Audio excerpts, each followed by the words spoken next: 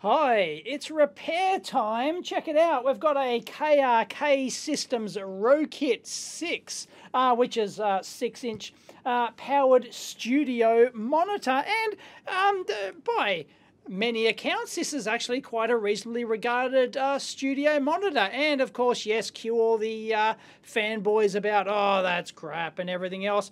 Made in China, but designed and engineered in the United States of America, and quality assurance inspected. It's got to be good. So yes, it is a reasonably expensive studio monitor. I've only got the one of them, and apparently it's faulty. It makes a buzzing sound when you plug it in. Cover before powering on, loud. So yeah, I'll take that off and maybe put a bit of thicker cardboard on there or something. And fingers crossed. If you want to know what studio monitors I use the Alesis 520 USB ones. I prefer the USB. I don't necessarily like these ones from a convenience point of view, because I love having the volume control actually on the speakers themselves and on the front, and the headphone jack on the front as well, because I'm always plugging in my headphones to, you know, record the amp hour or record other things or listen and stuff like that. It's just very convenient to have it on the front of the USB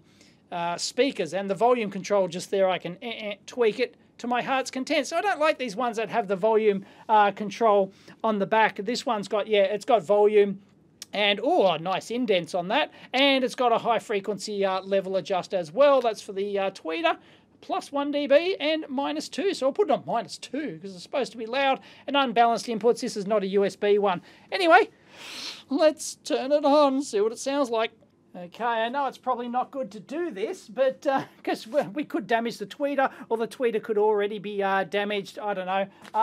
But anyway, we have to look at the symptoms, so plug it in. Here we go.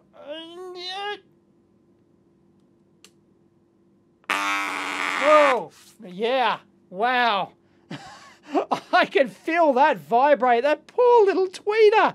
Wow, it must be getting the full, like square, like the amplifier must be oscillating and putting a full, the full rail voltage square wave into that thing. That's all I can think of. That is horrid. So anyway, let's take it apart. We've got 4 screws on the front. Looks like we can pull out the drivers, but I suspect we're going to have to take the screws out the back to get the board out, because that's what we're really interested in. So I'll start with the back one around here. Let's go. I expect this thing to, I think this is this a bi-amplified one that actually has a separate amplifier for the woofer and the tweeter? I think so. In this case, the tweeter's oscillating. So it's almost certainly bi-amplified, as they call it, with the 2 amplifiers. And I expect this to have one of those like integrated, you know, off-the-shelf power driver chips, probably like a single inline package one. They're very common. And I just had a look online, and I didn't want to get any spoilers for, you know, if this is a common fault with these things, but I was looking for the schematic, couldn't find it on first search. So even if the schematic's not available, should still be relatively easy to work and repair and troubleshoot something like this, because as I said, it's probably going to use like one of those off-the-shelf amplifier chips, and you should be able to get the data sheet for that. It'll have the app note. It'll probably follow the app note very quickly. The PCB in there might even be, if you're lucky, might even be single-sided, which makes it easy to trace and things like that, because they do try and build these down to a price point. So, you know, why use a newfangled double-sided PCB if you don't have to? But this one's probably double-sided. But anyway, should be relatively easy to track this one down. Anyway, let's go. And as is common with these things, just self-tappers into particle board / MDF if you're lucky. These would be solid MDF on the outside, but could have something else on the holding the screws in.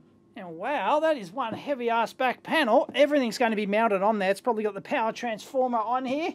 So let's go in there. Yep, that's not MDF, is it? Anyway, we're in like Flynn. Check it out. Ah, nice shielding on the transformer down there. Wow, they've done well.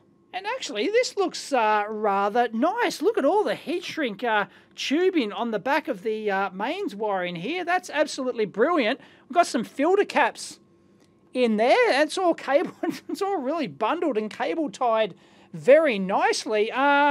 We've got the connector here gunked down so it doesn't vibrate loose. Once again, the main power wiring over there is also gunked down so it doesn't come loose. So they got some gunk on one of the supply caps there. Yeah, they've just gunked up everything. They've gunked up the output of the transformer there. Somebody had fun. Anyway, this is a very typical arrangement for something like this. We've got our preamp board, of course, and our input like preamp and filtering and stuff like that. There could be something wrong with that, and it could be feeding the signal into the driver. But I think it's more likely than not there's something wrong with the driver and that puppy's oscillating. I don't expect to find it on the preamp board. Anyway, we could actually test that, I guess, by just could we just disconnect the input board and see if it still does it? Anyway, and I just love all the rubber they've put inside this thing. And look at this. This is the RCA connector input, and it's in like a block. It's in like a compliant mount block. Wow, that's why have they done that? I mean, I can't see why you'd need to vibration isolate the RCA. Oh, no, there we go. No, it's not. No, hang on. Okay, no, it's screwed in. No, it doesn't feel compliant. Like, there's no need to do that. That's just really strange. Anyway, yeah, good attention to detail on this thing. It'd want to be. It's not a cheap unit. Wow, check out the rubber mount on that transformer. Beautiful. And, of course, inside the box, we've got our standard filler material. That's just all whacked around there. That's pretty common. KRK drivers, I don't know where they actually get them from, if they make them themselves or whatnot, or they just get them from some supplier. Or, of course, there's nothing wrong with where you get them from, as long as you as long as the quality is controllable and the performance is there. You measure and characterize and design your enclosure and everything else around your driver. So anyway, our poor little abused tweed is up the top there. But it's interesting that they've got the spade lugs. But good that we can just... Oh no, actually they've gone up to the tweeter. That's interesting. Somebody... I don't think that's factory original. That's going up to the tweeter. There's no reason. Look, the woofer is soldered directly on the board. Maybe that's a bit how you're doing. Not sure, but yeah, okay, it is what it is. That goes off to the woofer, but or the full range driver, mid-range driver, or low-range driver, or whatever you want to call it. But the tweeter has spade connectors. Somebody's had a go, at least disconnecting it. And for those preamp aficionados, there you go, JRC, Japan Radio Corp. They're really common as mud in these types of stuff. They make reasonable op amps and audio stuff and op amps and whatnot. Even the single inline package down there is a JRC. They still couldn't get all the couldn't get it all routed on there, and they've had to put a few little jumper links on there. Oh, the first rule of troubleshooting before thou shalt test voltages, because we're not up to that point yet, is a visual check. So I can't see anything on this preamp board, but as I expect, I wouldn't suspect it. It's more likely that there's something wrong with the power amp. So there's nothing visually wrong on there at all. Basically what you'd be looking for is burnt out resistors, or other components, bulging electrolytic caps, of course, but these tiny ones, no, that's nothing. They've just put some black gunk on that. So that's all hunky-dory. All right, thankfully the power amp module just screws off the back panel there, and we can have a look down in here. And once again, we're going to be searching for any visual signs. Of course, you check the caps over here. Yecon. Oh, come on, KRK. Yecon. Don't think I've heard of them. Anyway, 105 degrees C rated. Come on. Put some, really top quality brand caps in there. JRC again. But once again, I see there's gunk everywhere. Check it out. Like, they've put it all around the shop. Yeah, those single inline package power amps, as I said, they're not using discrete trannies in there, but look at this. this is our tweeter based on the wiring, okay, and the fact that the tweeter will be less power than the woofer, bi-amplified, so separate amplifiers for each. So this was at 2, 4, 6, 8-pin, no, 7-pin package down in there would be the tweeter amplifier. But look, so this is the wiring, and look at all the black gunk down in there. Then look, there's a poor little resistor or something under there. I'm just wondering if this black gunk has like become, or is, or well, it wouldn't be when you first put it in, that'd be dumb, but if it's become conductive, contaminated or something like that, because it's all down in there, look at it. I really don't like that, and all down there as well. Wow, look at that. I mean, like, it's horrible stuff. I don't like it. And sure enough, look at this. If I probe some of this gunk, I'm not actually touching a component there. It's like a meg. Like, what the, like, that's just, like, that's ridiculous. Why would you have anything in there that starts to go conductive with age or contamination, moisture absorption, or whatever the hell is going on with this stuff? Check out this insanity.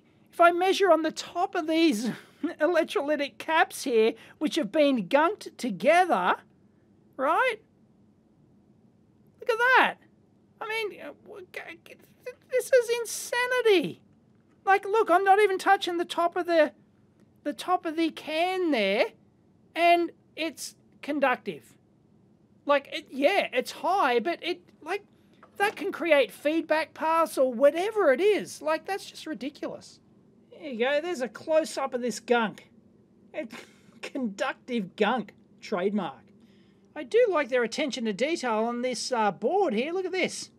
They got a rubber baby buggy bumper on there. Nice, vibration isolation, obviously. And for those bottom board aficionados, there you go. They got some tin plate on there to help with the current handling on the requisite traces. But, you know, generally there's not too much going too far on here. The speakers basically come straight out. All right, let's turn this puppy back on, hook the scope up to the output. I've disconnected one lead of the tweeter, so let's put it on. We're on, what, 50 volts per division or something like that. Let's have a go. Hey, there we go. Just as I thought. Big ass square wave, because that's what it sounded like. There you go.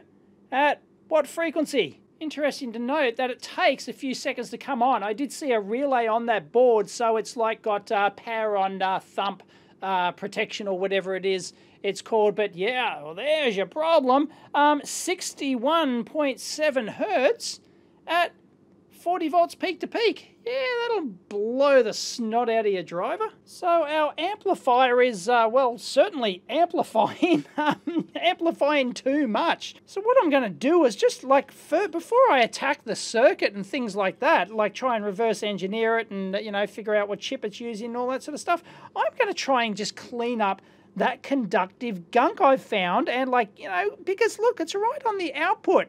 It's right on the damn output wire going to the positive output of the driver for the tweeter, and it's oscillating. So I'm going to try and get in there and somehow, hopefully it dissolves off with, you know, some sort of PCB cleaner or something like that. Otherwise I might have to do some scraping. I've found an issue there. I'm going to fix it.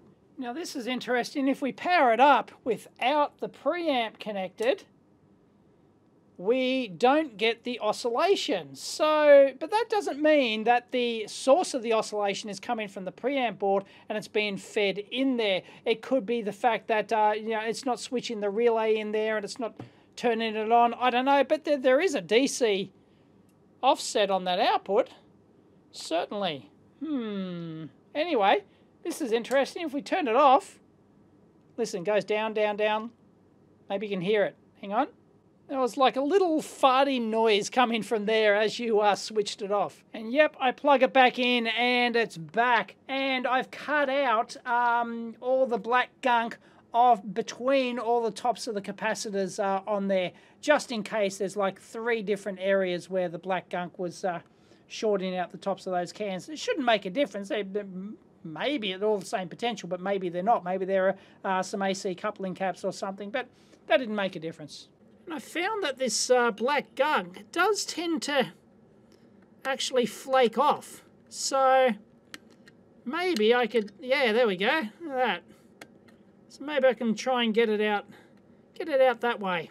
Bloody heatsink compound. So there you go, that actually scraped off okay. I'm going to still give it a clean with a, you know, a PCB cleaner, flux remover thing just to brighten it up a bit. But anyway, I've gotten rid of the crap that was around there, and really that was that would have been causing leakage between the speaker output, whatever this little resistor is here, and also this link in here, and that link also, it maybe seems to have corroded a bit. Hopefully you can see that down in there. Doesn't look great, does it? Okay, let's power it up again. It's worth a shot. And we've got DC. Hey, hello. Do we look at this? I'm pretty sure. Yeah, I'm still properly connected. Yep.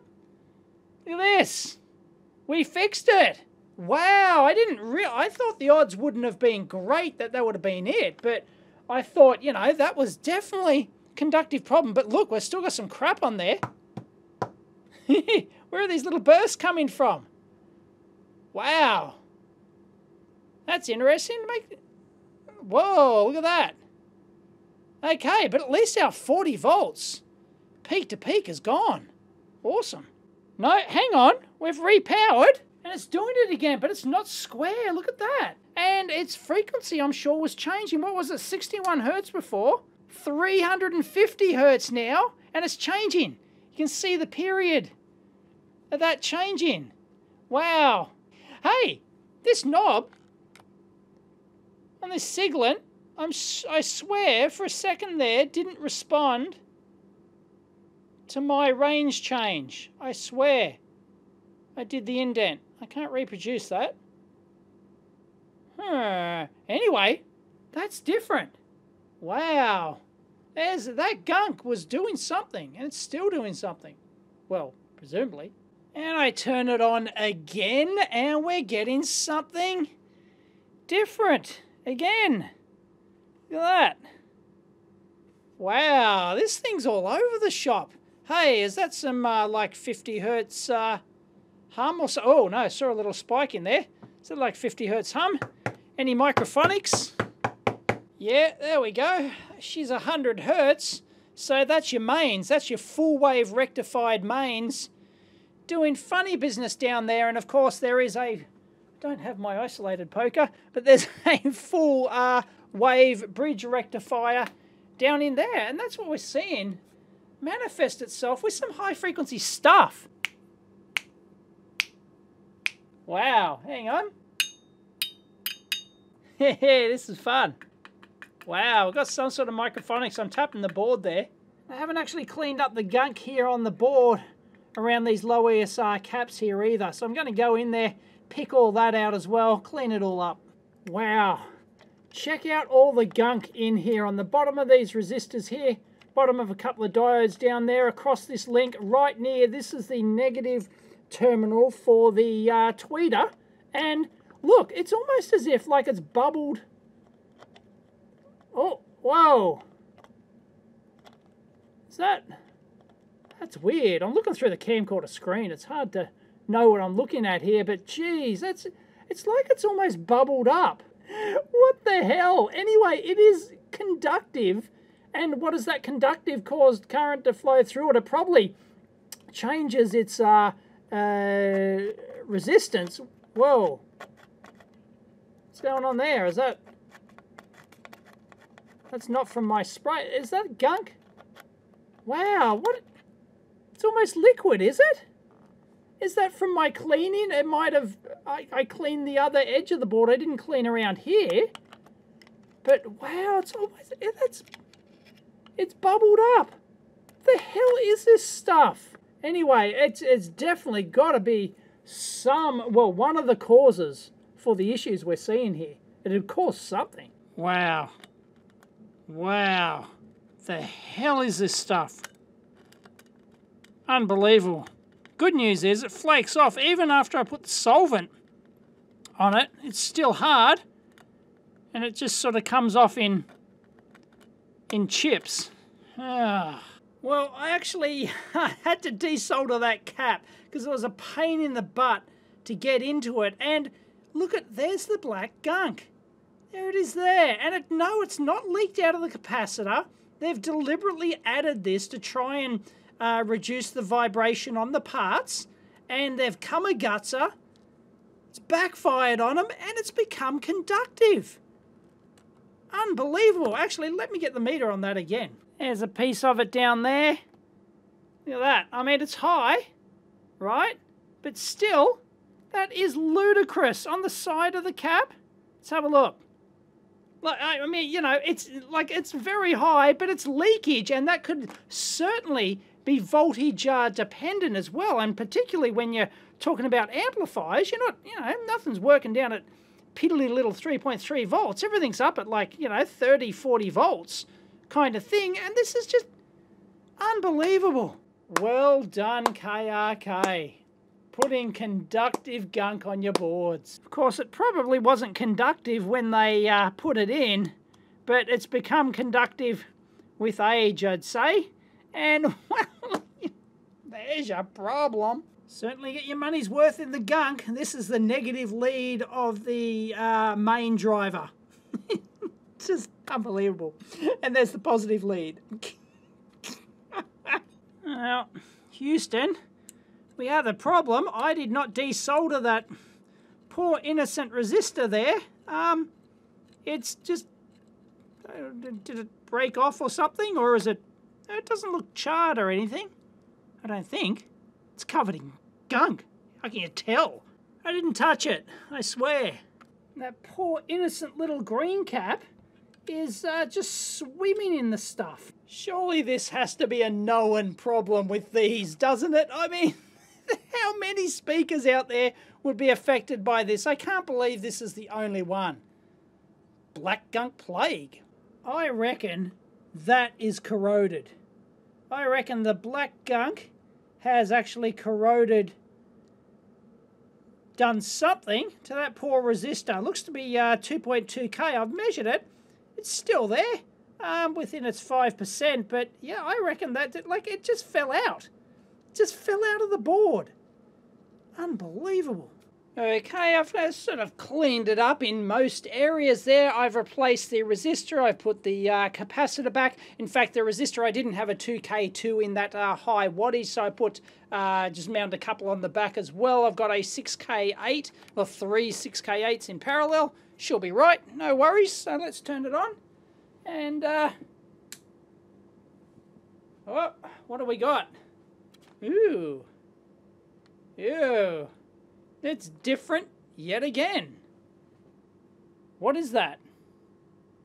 There's some 100 Hertz hum on there. Once again, with a, whoa, little excursion. Interesting. Okay, so I've got the speaker reconnected now. Let's give it another go. And we can still see a DC offset there with a bit of 100 Hertz, but let's feed in a signal, see what happens. For those playing along at home, the tweeter driver is a TDA 2052. And the woofer driver is a TDA 7286, is it? Or something like that? I can't see it. It's got some gunk on it. No, that's not a burn mark. And winner, winner, chicken dinner. But I still don't like the waveform there. We've still got a DC offset there at, well, that's only 100 millivolts, but not sure if you can hear that. I've got a 3.3, generating a 3.3 kilohertz signal into it, just from my phone. Because, well, A, it's easy, and B, just to avoid any ground issues with, like if I used a signal gen or something like that. So, and the attenuator works on the back here. You can see it boost 0 dB.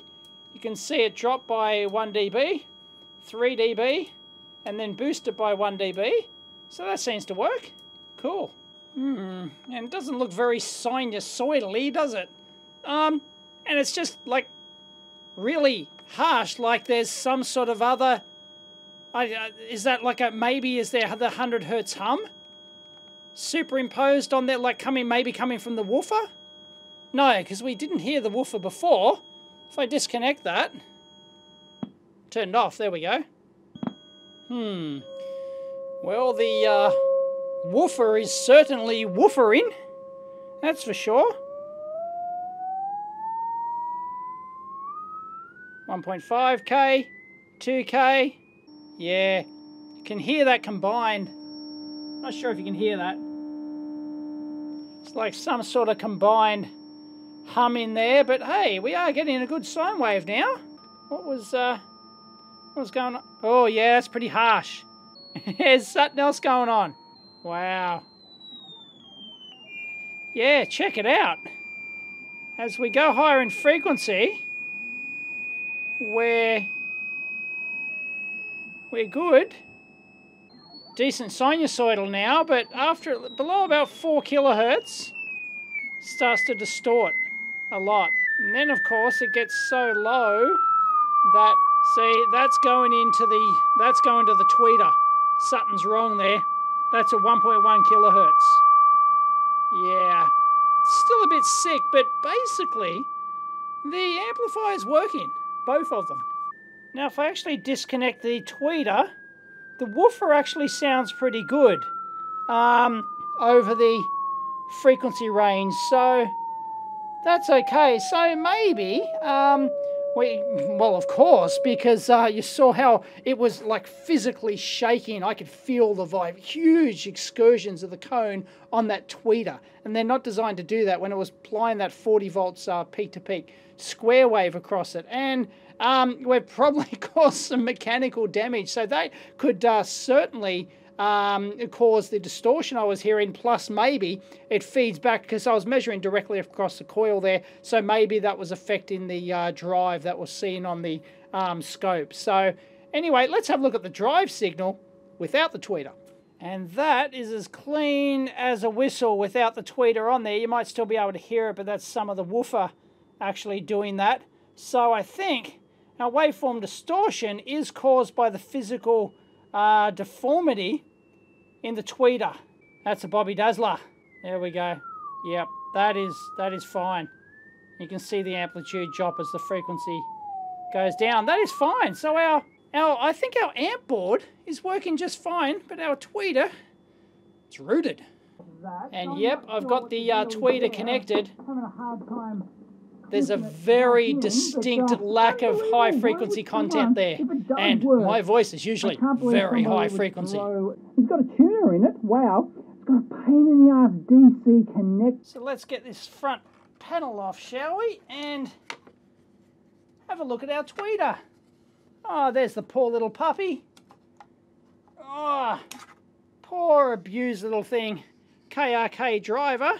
There you go, 4 ohm tweeter, but like seriously, I'm sure it's completely knackered because when I had my hand on there, when I first powered that up, I could like feel the excursions hitting me. It was just insane from a tweeter. Wow. Actually, it's completely open. Oh. Alright, just as a temporary job, I've bodged in this Sony driver. It's a 12 ohm as opposed to a 4 ohm, but meh, whatever. Hopefully we'll get something out of it. This is like a mid-range driver, so anyway, we'll get some sort of response at least, hopefully, and see if it sounds better. Just have the dicky little pin, then that does sound a bit better, but anyway, I do have a supplier for 642A. Not great. I've got anyway, a couple of variants. It does 0 to 20 LEDs. 0 to 10 amps. Perfect. I buzzed out the... Actually, let's plug in the companion tweeter by way of the little capacitor filter there. It's just a little piezo type. These speakers came from a Sony, crappy Sony 3-way speaker. Let's give that a whirl. All right. Perfect. Oh, look at those copper heat pipes. There we go. Beautiful. That sounds decent. Well, you know, processor there. Have a listen. Check it out. Something or other Radeon card. I don't believe it's, you know, hugely powerful, but good enough for this sort of all-in-one purpose. And there's our webcam attachment there. That's going up there. So that's the NSA edition. So until I get the real tweeter in there to you know, check its performance, I could like sweep it and analyze it and do all sorts of other stuff. But it basically sounds quite reasonable with completely crap non-matched mid-range and tweeter in there. But the amplifiers seem to be doing their job. No worries whatsoever. So I guess kind of, sort of, thumbs up to the amplifier for not crapping itself. But on the other hand, the physical construction of it, while the rest of it was good, this black gunk is absolutely ridiculous. And sure enough, I had a look and, like, apparently this is a thing with, I don't know if it's in the newer generation Rokit speakers, but certainly older gen. I believe this is a Gen 1 speaker. So, yeah, it's got the original black gunk of death, I guess. And it's turned to this hard conductive crap, which was causing the amplifier to actually oscillate. Unbelievable. And it looks like it caused a resistor to just like corrode away one of the leads, and it just basically dropped out. But apart from that, I just put the resistor back in, and Bob's your uncle. It seems to be at least going again. So I'm gonna, until I can get like a replacement tweeter, I don't know if I'll even bother, really, with the crusty state of the board in this thing, and the fact that I've only got one, so I'd have to get another one, a Gen 1, and then they, like, are they even matched? Are they a matched, design them as a matched pair or whatever? I don't know, it might be useful for something. I'll just use it as a lab powered speaker or something like that here for the bench. Might do it. So, yeah, I can get a replacement tweeter for this for about $30 or something like that. Maybe, it's a bit pricey. So if one goes on special, I might pick one up and get it back into fully operational condition. But I'm going to call that one basically repaired for now until I can get one. If anyone's got a spare one they want to send into the mailbag, by all means. Otherwise, I'll get one on eBay if one comes up cheap. So I wonder if they ever actually recalled these things or not, or, because that's a huge problem. How long did it take for it to show up?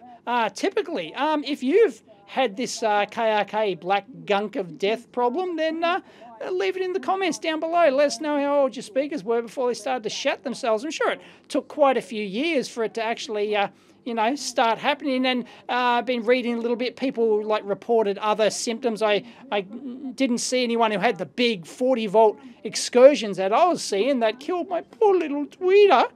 Actually, I don't know what happened to it, because it was kind of working, but when I took it all apart, then it was it just died. So I don't know, physical just doing that, and something inside just went kaput. I don't know. Anyway, she's open as. So a huge thumbs down to KRK for that one. That was just an epic fail. Has it kind of ruined me for KRK speakers? I don't know. I don't even think they make one with a volume control and headphones jack on the front, do they? That's what I need for my studio monitoring anyway. Anyway, they certainly come a gutser on that one, didn't they? But that was an interesting repair. It wasn't really a component electrical component failure. It was something that was put on the PCB to try and stop, as you do inside these things. And it was good design practice. I like a lot of the design practice inside this thing. It's quite well engineered in that respect. But the black gunk that they put in there, Celastic or whatever it is, if you know the exact type of material they used in this that went bad, please leave it in the comments down below. But they, were doing that as a good thing, stopping the capacitors flapping around in the breeze, stopping the cables and connectors and other stuff, but and the wires on the board providing a bit of strain relief coming out of the PCB and stuff like that. So they were doing the right stuff. It come back and bit them on the ass. Yeah, Murphy. Anyway, hope you liked that. If you did, please give it a big thumbs up, and as always, discuss down below. And yeah, go on, speaker fanboys. KRK are crap. Rokit are crap. Rokit are great. I love my Rokits. Oh, yeah, I love my Alesis ones. The 520 USBs do me just fine for a compact video editing monitor speaker. Anyway, go for it. Audio, there's just no end to the flaming. Catch you next time.